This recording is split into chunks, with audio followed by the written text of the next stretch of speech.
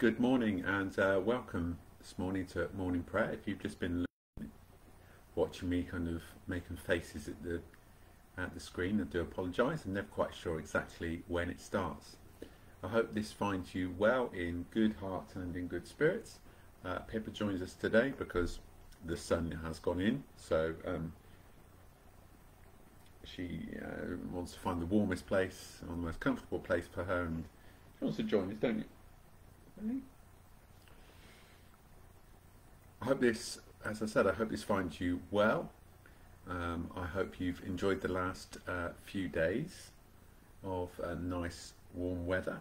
I hope it's not been too difficult to sleep or uncomfortable.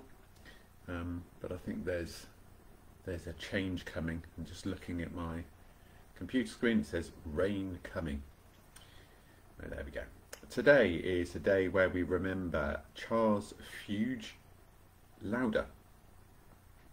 Born at Bath in 1820, the son of a banker and educated at Exeter College, Oxford, where he was influenced by the Tractarians, Charles Lauder became one of the best known slum priests in Victorian London.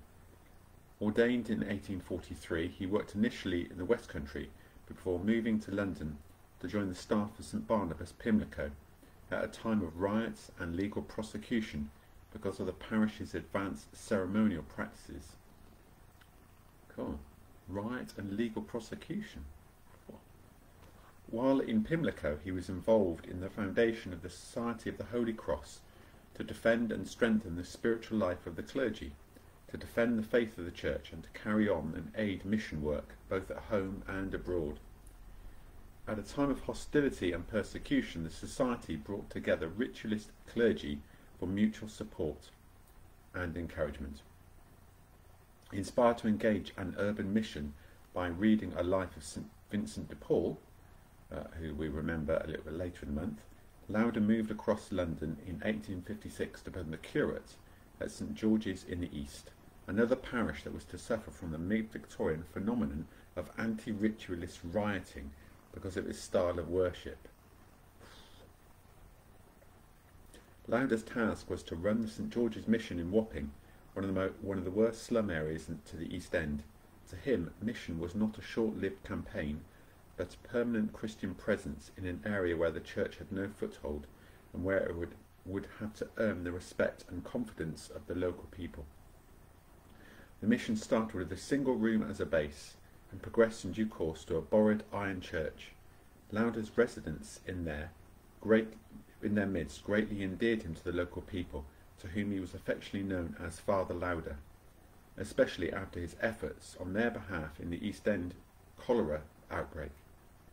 Eventually the iron church was superseded by a purpose-built brick church for the new parish of St Peter's, London Docks, that was carved out of St George's Parish, with Lauder as its first vicar in 1866.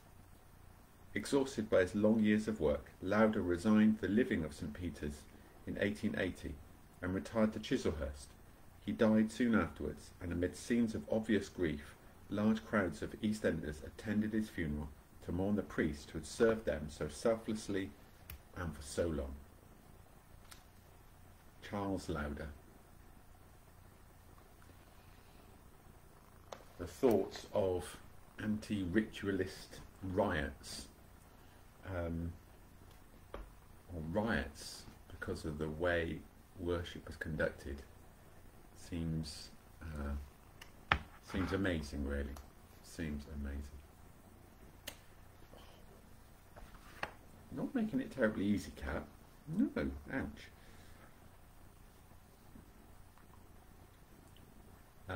Because of the warmer climes, I'm actually wearing a pair of shorts at the moment. Pippa's claws don't distinguish between skin and cloth, so she's making her presence felt. So if I let out a little bit of a scream, you'll know why.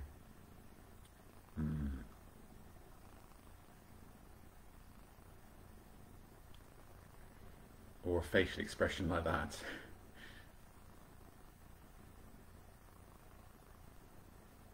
O Lord, open our lips, and our mouth shall proclaim your praise. Blessed are you, sovereign God, creator of all. To you be glory and praise forever.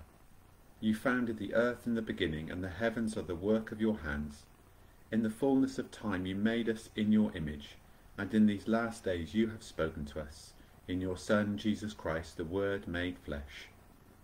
As we rejoice in the gift of your presence among us, let the light of your love always shine in our hearts, your Spirit ever renew our lives, and your praises ever be on our lips. Blessed be God, Father, Son, and Holy Spirit. Blessed be God forever. Glory to the Father, and to the Son, and to the Holy Spirit, as it was in the beginning, is now, and shall be forever. Amen. The night has passed, and the day lies open before us. Let us pray with one heart and mind.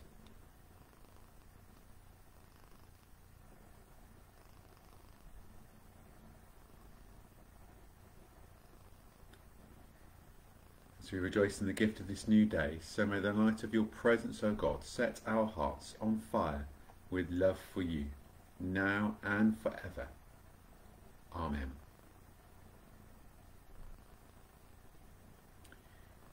Psalm 14. Psalm 40. The fear of the Lord is the beginning of wisdom. The fool has said in his heart, there is no God. Corrupt are they, and abominable in their wickedness. There is no one that does good. The Lord has looked down from heaven upon the children of earth, to see if there is anyone who is wise and seeks after God. But every one has turned back. All alike have become corrupt. There is none that does good. No, not one. Have they no knowledge, those evildoers, who eat up my people as if they ate bread, and do not call upon the Lord? There shall they be in great fear, for God is in the company of the righteous. Though they would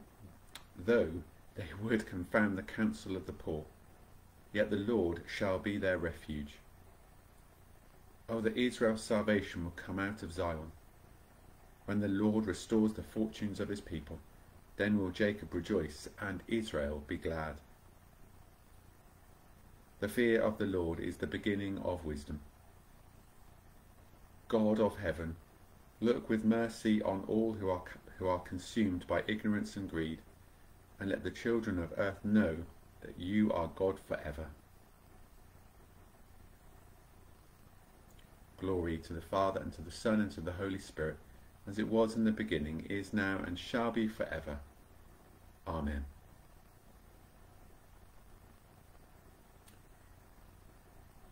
These words from Wisdom, chapter 4, beginning to read at verse 7.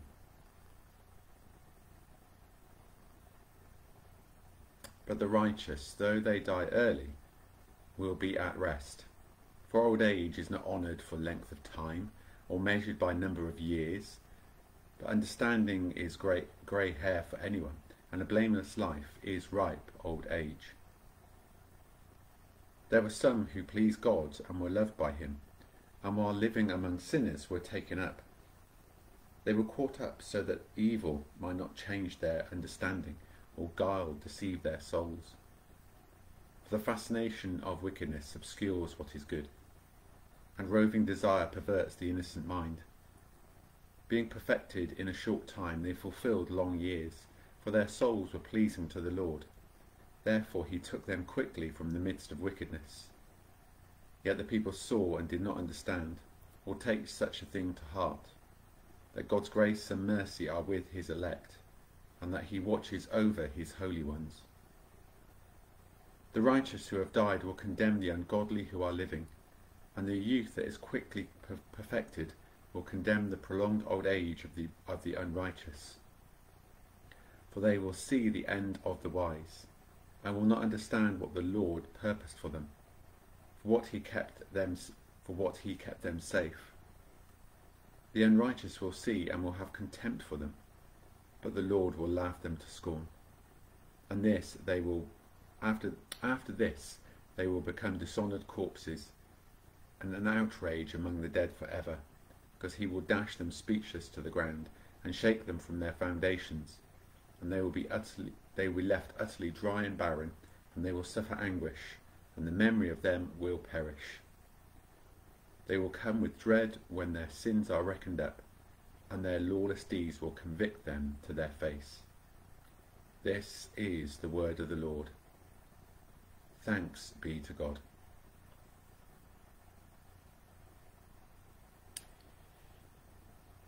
It all sounds very awesome. It sounds very, I'm trying to think of the word, fire and brimstone, I suppose. But this is wisdom, and this is kind of poetry. So it's painting a picture with words, really, of the effects of turning away from God, but also that idea of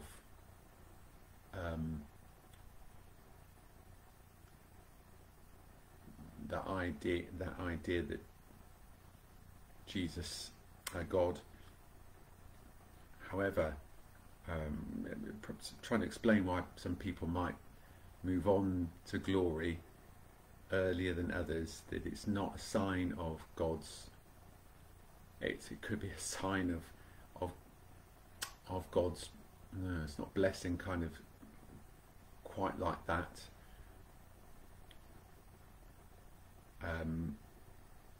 The way that this writer puts it is that they don't want to, God doesn't want them to be caught up in the ways of the world. But, yes, some poetry, put it that way. Come to a song of the covenant.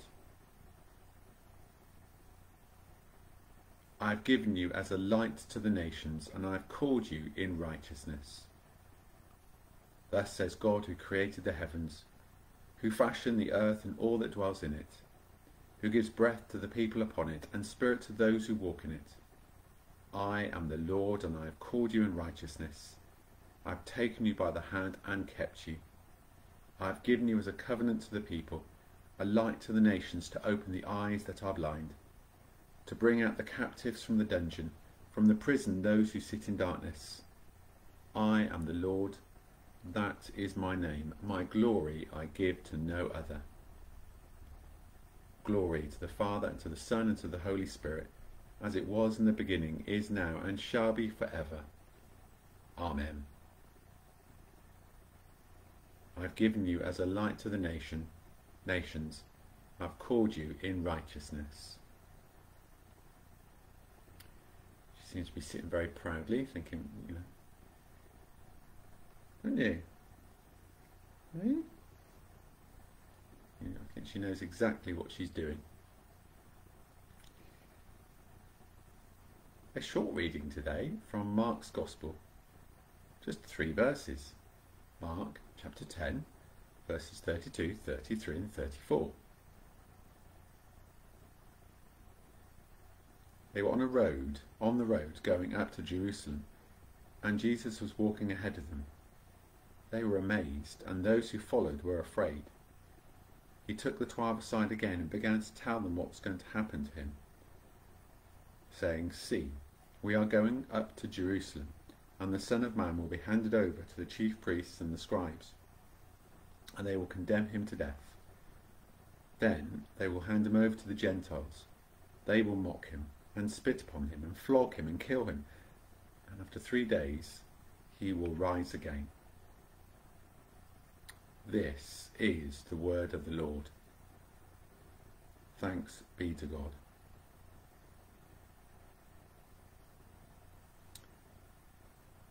The way that my tablet is set up at the moment, that's 7 lines of scripture, 3 verses. But actually Jesus, that the words are very powerful. He describes exactly what is going to happen over the last few days, especially as we've been reading Mark. we've heard, then they went to such and such, or then they went and they were travelling, constantly travelling to Jerusalem, constantly on this path. And sometimes you might think, well, where's going to come next? What's going to happen next? And Jesus is being very plain. This journey is coming to an end, and coming to an end soon. This is how it's going to end. And then we have 2 or 3 lines of not very nice things, condemnation, handing them over to the Gentiles, mocking, spitting, flogging and killing.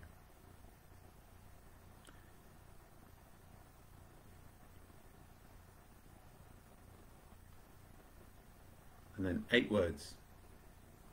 And after 3 days he will rise again. Let's cut that down even to 4. He will rise again. Words of resurrection. Through all of it, words of hope. So whatever journey we're on, maybe today, maybe as a nation, maybe as a community, maybe as an individual, remember those 4 words. He will rise again. God overcomes and offers us that hope.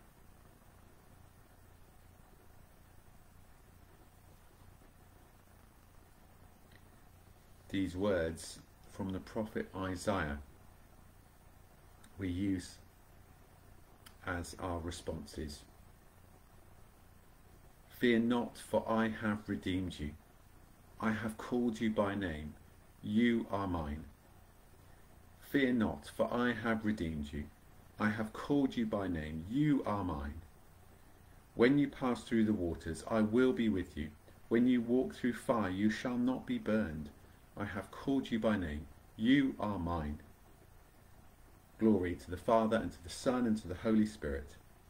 Fear not, for I have redeemed you. I have called you by name. You are mine.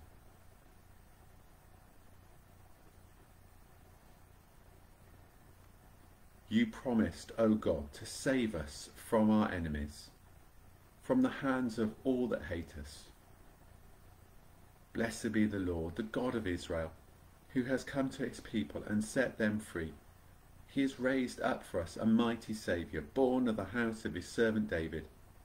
Through his holy prophets, God promised of old to save us from our enemies, from the hands of all that hate us, to show mercy to our ancestors, and to remember his holy covenant. This was the oath God swore to our father Abraham, to set us free from the hands of our enemies, free to worship him without fear, holy and righteous in his sight all the days of our life. And you, child, shall be called the prophet of the Most High, for you will go before the Lord to prepare his way, to give his people knowledge of salvation by the forgiveness of all their sins. In the tender compassion of our God, the dawn from on high shall break upon us, to shine on those who dwell in darkness and the shadow of death, and to guide our feet into the way of peace. Glory to the Father, and to the Son, and to the Holy Spirit, as it was in the beginning, is now, and shall be forever. Amen. You promised, O God, to save us from our enemies, from the hands of all that hate us.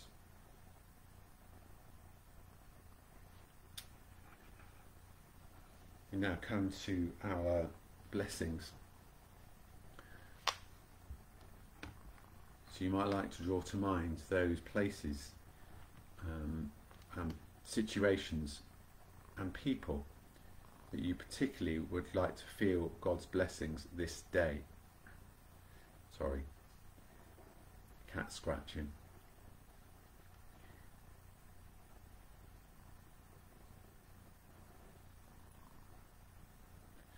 Oh, cat, don't do that.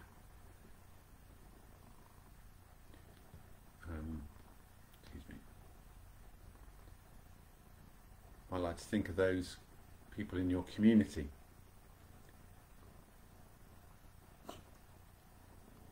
Those situations in your community, or the situations in your family that you particularly wish to be feeling God's blessings this day.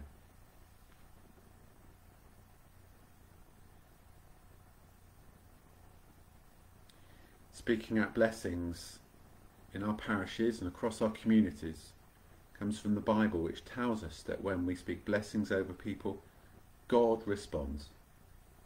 So claiming the promises of God's word, we pray in the name of Jesus. Heavenly Father, we take upon ourselves the authority Jesus delegated to us, and in his name we speak out to every household across our communities. We bless you in the name of the Lord.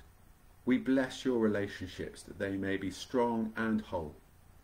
We bless the relationship between each partner that it may be loving, forgiving, merciful and strong. We bless every intergenerational relationship within each household, that there may be peace and love and understanding flowing between each one.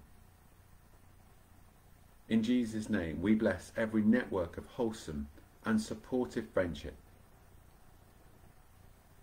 We bless your health, that you may be strong and well.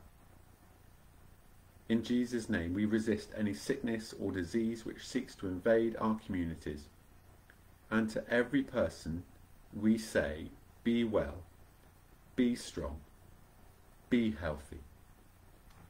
To any who are sick right now, we say we bless you in Jesus' name for a speedy and full recovery. For all those suffering in body, mind or spirit, we lift them before the Lord. And we name just some of them. Gwen, Sylvia, Trudy, Mark, Addie and her family, William and his family, Pauline, Linda, Roy, Stuart, Beryl, Eunice, George, Bob, John, Mary, Jordan, Mary, Wendy, Natalie, John, Janet, Annette, Jim, Joe and the family, John, Liz, Dave and the family, Daniel, Peter, Alvin and their family, Shane, Tilly, Jan, Linda and her family, Chris, Oliver and his parents, Chris and Danielle, Anna. Pray for Angela as she recovers from her operation. For Mary, Roger, Chris, Martina and Traudel and their family, Andy, Catherine, Anne, Sarah, Nicholas, Martin, Pat, Jeff and Hilary, Tom, Julie, Esme, Nilva and her family, Len, Margaret's family, Finley, John and Val, Peter and Bridget, Ken, Eric's friends and family, Rose, Barbara and Gerardina's family. Again, we say to all those that are sick right now that we bless you in Jesus' name for a speedy recovery. We bless those who are in the autumn of their lives and all those who live and work in domiciliary and in residential care, that they may know the peace and presence of God in their hearts. And in Jesus' name we pray that they will have assurance and hope for the future. we speak blessings of patience, wisdom, compassion, protection and love to all carers and associated staff. We bless the wealth of every person in our communities, that they may have plenty to replace poverty. We bless you to have enough to live and enough to give. We bless the work of your hands, that whatever you turn your hand to which is wholesome may be profitable. We bless every wholesome enterprise that's conducted by you, that it may prosper and be successful. In Jesus' name, we bless the businesses operating within our bounds, that they will flourish, and employee-employer relationships will be wholesome, fair and full of integrity. We bless our local preschools and schools, universities and colleges, playgroups, toddler groups, all places of learning, all places of training and development. And we pray that they may be secure and safe for learners and staff alike. We bless the young people's capacity to learn and to build and develop relationships. We particularly lift before you all those who are on our hearts, those young people that we know. And again, we name just some of them: Joel, Talitha, Grace, Emily, Lily, Jacob, Hannah, Jake, Oscar, Kerry, Anton, Callum, Phoebe, Ellie, Travis, Nathan, Ruby, Noah, Evie, Charlie, Jack, Mia, Luca, Joden, Ethan, Aidan, Amalia. We lift all of those who have gone back to school over this last week or so, all of those that are planning to go off to university or to college, or those starting preschool or nursery.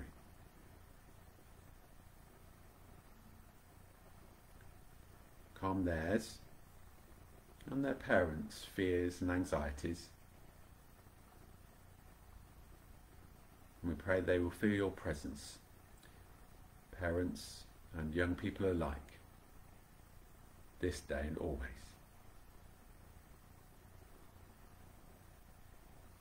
And we bless the governors and all staff at these places of learning, that they will know that they can trust and flourish if they put their faith in the Lord Jesus. We lift before you especially all those who are on our hearts, and again naming just some of them: Michael, Marie, Heather, Sarah, Matthew, Asher, Rebecca, Chris, Joshua, Sue, Susan, Gareth, Nick, Lisa and Noel. And we pray your blessing on all contact the church has with them, in Jesus' name.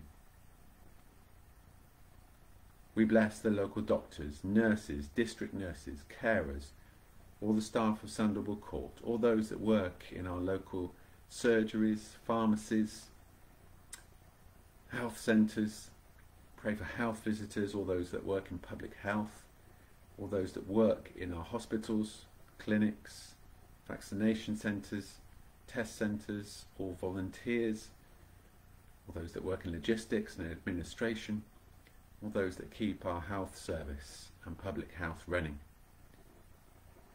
And we pray for them as they minister to people, that they may have wisdom, guidance, protection, gentleness, compassion and understanding for their patients. We pray for the emergency services as they operate within our bounds, that they will be blessed with safety, protection and wisdom. We bless those working in the ambulance, police and fire stations in our town, and especially the police and fire stations within our parishes.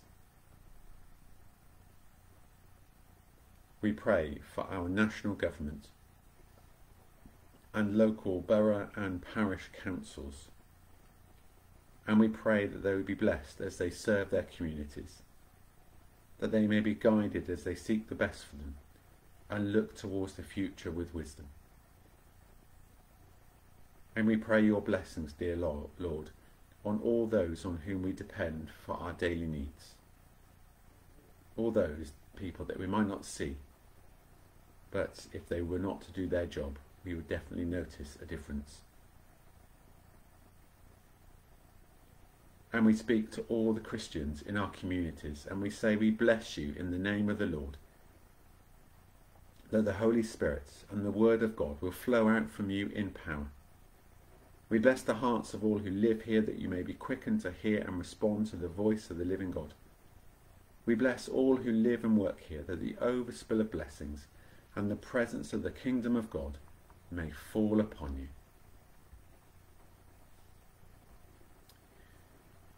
And the collect for today.